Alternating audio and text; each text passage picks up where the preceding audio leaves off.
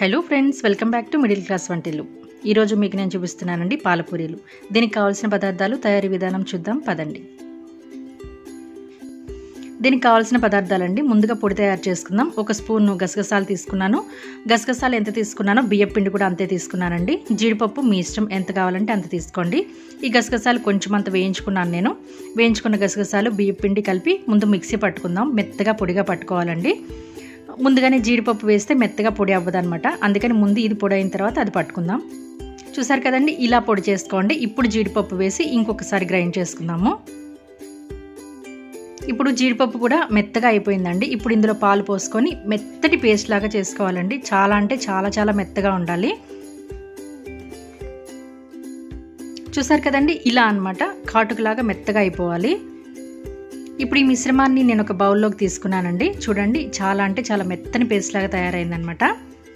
మిక్సీలోంచి నేను ఒక బౌల్లో వేసేసుకున్నాను. ఇప్పుడైతే పూరీ తయారు చేసుకుందామండి. ఒక కప్పు గోధుమ పిండి తీసుకున్నాను. ఒక 2 స్పూన్ల నెయ్యి వేస్తున్నానండి. అందులో కొంచెమంతా ఉప్పు వేసాను నేను. బాగా ముందు ఈ నెయ్యి అంతా పిండికి పట్టేటట్టుగా కలుపుకోండి.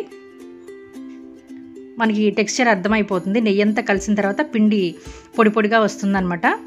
అలా కలుపుకున్నాక కొంచెం అంత వాటర్ వేసి గట్టిగా కలుపుకోవాలండి.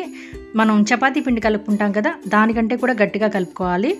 అప్పుడే పూరి అనేది క్రిస్పీగా వస్తుందన్నమాట. జాగ్రత్తగా వాటర్ వేసుకునేటప్పుడు జాగ్రత్తగా గమనించుకుంటూ బాగా గట్టిగా కలుపుకోండి. ఎంత వీలైతే అంత గట్టిగా కలుపుకోండి. నేను టైం వేస్ట్ అయిపోతుందని కొంచెం ఫాస్ట్ ఫార్వర్డ్ చేశాను. ఇలా గట్టిగా కలుపుకోండి. ఎంత వీలైతే అంత గట్టిగా కలుపుకోండి.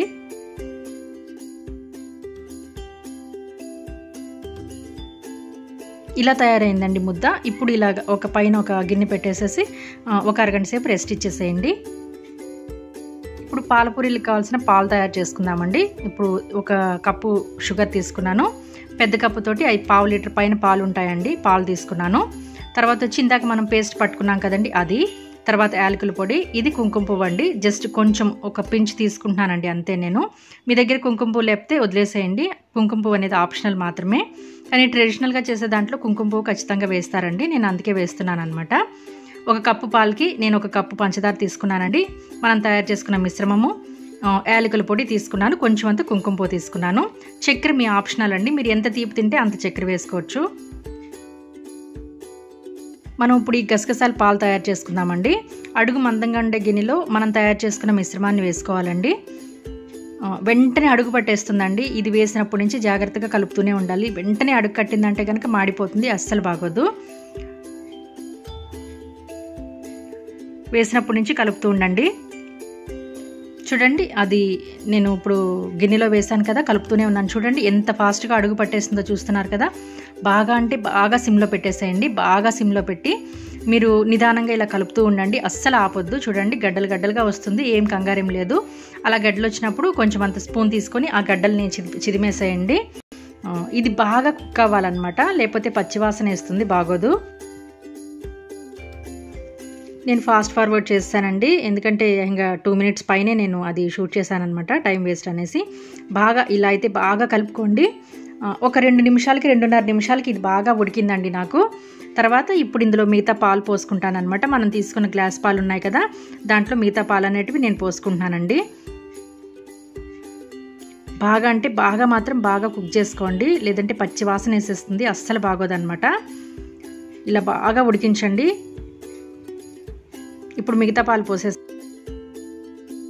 చూడండి, పాలు పైన పొంగు పడుతున్నాయి కదా. ఇప్పుడు జీడిపప్పు మిశ్రమాన్ని మాత్రం ఖచ్చితంగా అండి బాగా అంటే బాగా వేయించుకోండి, లేకపోతే గసగసాలు వాసన వస్తాయి, అస్సలు బాగోవు. చూడండి, ఇలా కంటిన్యూస్గా కలుపుతూ ఉండాలి, లేదంటే కింద అయితే అడుగు పడుతుంది కొంచెమైనా కానీ. చాలా కమ్మగా ఉంటుందండి ఇది. పిల్లలకి ఎంత హెల్దీ అంటే అంత హెల్దీ అనమాట. మీరు ఇవన్నీ వేస్ట్ చేసినట్టు కూడా తెలియదు, చాలా రుచిగా ఉంటాయి. చక్కెర అనేది మీకు ఎంత కావాలో అంత వేసుకోండి. నాకు నచ్చినంత నేను వేసుకుంటున్నాను అనమాట.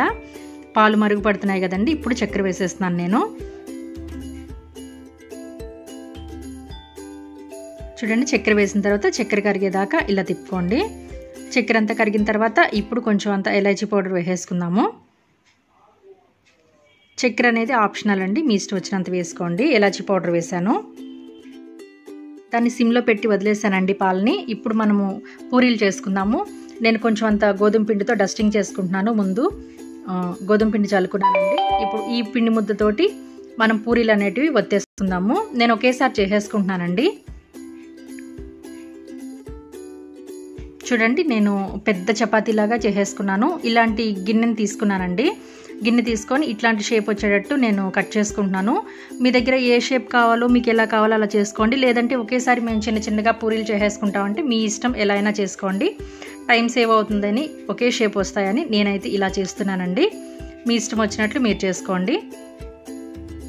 నేను కలుపుకున్న పిండి ముద్దకి చిన్న కప్తో నేను చేసుకున్న దానికి 11 పూరీలు అయితే వచ్చాయండి నాకు. ఇలా చేసుకోండి. మీకు ఏ షేప్ నచ్చితే ఆ షేప్లో కట్ చేసుకోవచ్చు.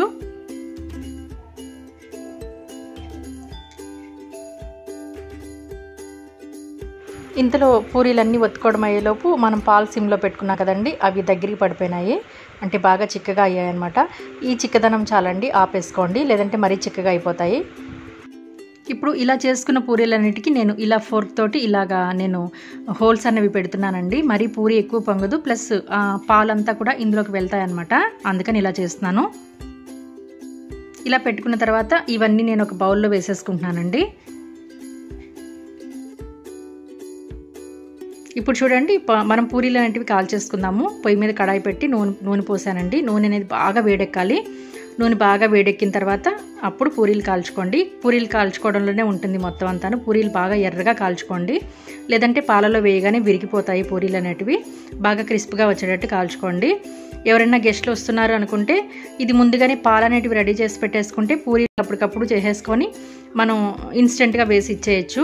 ఇంకొక విషయం అండి, ఈ పాలు అనేటివి మనకి ఒక 1 వీక్ వరకు మనకి ఫ్రిడ్జ్లో అయితే నిలువ ఉంటాయి. ఈ పాలు ఇలా తయారు చేసేసుకొని మీరు ఒక బాటిల్లో పోసేసుకొని ఫ్రిడ్జ్లో స్టోర్ చేసేసుకోండి. ఎవరైనా వస్తున్నప్పుడు కొంచెం అంత పాలు ఇలా గోరువెచ్చగా చేసేసుకున్నారంటే పొయ్యి మీద పెట్టి రెడీ అయిపోతాయి. పూరీలు చేసేసి పూరీల మీద పాలు వేసి ఇచ్చేయచ్చు. ట్రెడిషనల్ ఐటమ్ అండి, అందులోనూ చాలా అంటే చాలా బాగుంటుంది కూడాను. ఇప్పుడు ఈ పాలల్లో ఈ పూరీలు ఇలా వేసి డిప్ చేయగానే తీసేస్తున్నానండి. వెంటనే ఎక్కువసేపు ఉంచకండి, మెత్తగా అయిపోతాయి అన్నమాట. జస్ట్ అలా వేసి అలా తీసేసుకోండి. చూస్తున్నారు కదండి, నేనైతే ఒక ప్లేట్లోకి పూరీలన్నీ సర్దేసుకున్నాను. పైనుంచి కొంచెమంత పాలు కూడా వేసుకుంటున్నాను. మిగతా పాలు నేను ఫ్రిడ్జ్లో స్టోర్ చేసేసుకుంటానండి. నేను ఇంకొక 4-5 రోజుల తర్వాత మళ్ళీ పూరీ అనేది చేసుకుంటాను. ఓకేనా ఫ్రెండ్స్, మరి ఈరోజు వీడియో మీకు నచ్చిందా అండి? నచ్చినట్లయితే లైక్ చేయండి, షేర్ చేయండి, ఛానల్ని సబ్స్క్రైబ్ చేసుకోండి. పక్కనున్న గంట సింబల్ని టచ్ చేయండి. ఆల్ అని వస్తుంది, ఆల్ అనే దాన్ని టచ్ చేయండి. ప్రతి నోటిఫికేషన్ మీ వరకు వస్తుందన్నమాట. ప్లీజ్ అండి, మీకు ఈ వీడియో నచ్చితే లైక్ చేయండి, షేర్ చేయండి, ఛానల్ సబ్స్క్రైబ్ చేసుకోండి. మళ్ళీ చెప్తున్నాను, ప్లీజ్ అండి, నన్ను ఎంకరేజ్ చేయండి. మరొక మంచి వీడియోతో మళ్ళీ కలుస్తాను.